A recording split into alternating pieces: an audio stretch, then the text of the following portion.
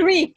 Because you know what they said, the way they taught us in school, like, oh yeah, Columbus, like he saw, like, I guess he was like, he had an orange or something, like some sort of fruit that was round, and that he noticed how like there was a fly or a moth that came around the edge, and he like, oh look, the Earth's not flat. That's his theory, and that's what he set out to prove.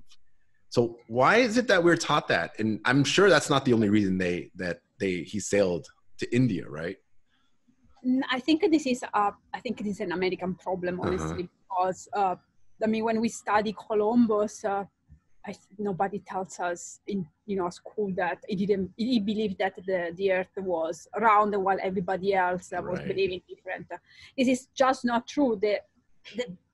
We knew that the Earth was round way before Columbus, way before. Yeah.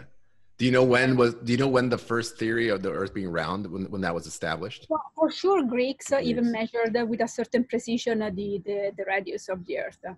Considering the instruments they had at the time, they did a pretty good guess. So they were already measuring the radius of the Earth? In the ancient Greek, yes. Really? Can you like just kind of walk, like simply put, like how were they doing that?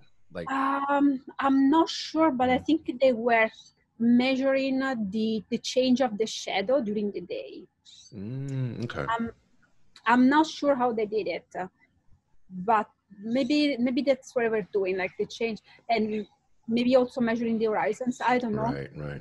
Because if you know exactly, or more or less, your point to the horizon, you can triangulate and understand kind of the radius of the Earth. Yeah, they were already understanding the concept of a round Earth. Yes, at least a theory. Of course.